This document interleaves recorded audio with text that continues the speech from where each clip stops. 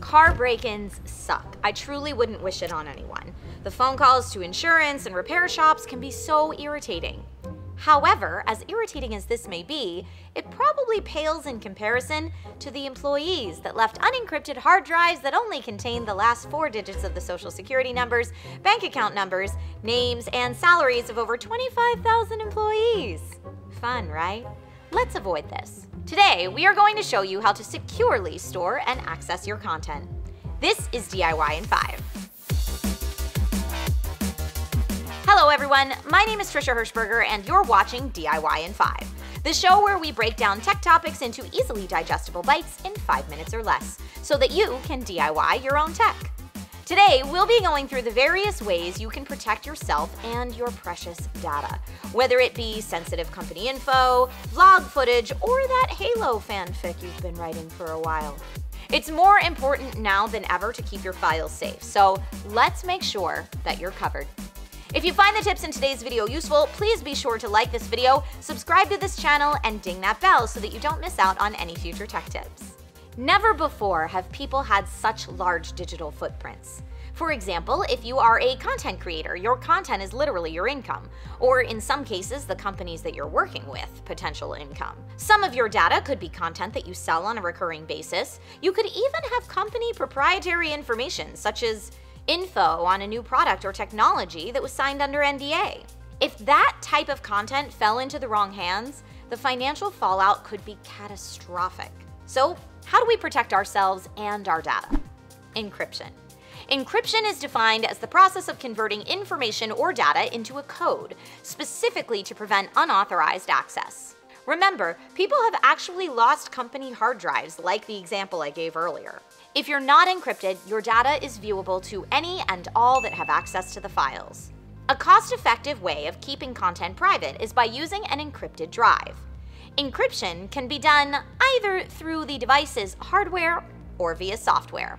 So let's break down software encryption versus hardware encryption, since these are the two real options out there. Software encryption is done on your existing machine and not the physical drive itself. The main machine has to run all of its primary functions while maintaining the software encryption, and the encryption is protected by the machine's passcode, not the physical drive. Hardware encryption is done away from the machine on the drive. It's harder to break because its password is separate from the main machine. It has to be known explicitly to gain access to the drive. Hardware-centric, software-free encryption is the most effective means to provide protection from cyber attacks. The most basic method of attack on encryption today is brute force, or trying random keys until the right one is found.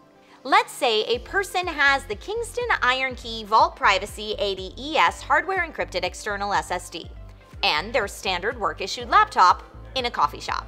They have both on the table. A thief is watching them from behind and waits for them to unlock their laptop. The thief comes in, naps the laptop, and runs. You could have a false sense of security that all you suffered was a laptop loss because the laptop itself is password protected. But remember, software encryption is protected by the main machine's password. Once the main machine's passcode is accepted, the laptop's hard drive is ready to hand over all the data.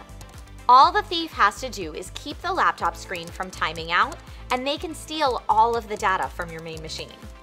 But what if the thief stole the Iron Key VP80ES instead? Well, the thief would have to run to a place where they stashed a computer to try to read the drive. The drive supports a maximum password character length of 64 characters and allows alphanumeric password rules. And thanks to brute force attack protection, they only have a few chances to guess the admin or user password before the drive crypto erases its contents. Too bad, so sad. Now, let's go back to the coffee shop without our thief present and do what we set out to do, and that's finish transferring data from your PC to your Iron Key VP80ES. Step 1. Unlock your PC. Step 2. On your VP80ES, select the role, admin or user, you want to use, enter the passcode, and connect to your computer. Step 3. Drag the files you want protected from your PC to the VP80ES for secure storage. When disconnecting, always remember to tap the Lock and Disconnect button to safely remove your drive.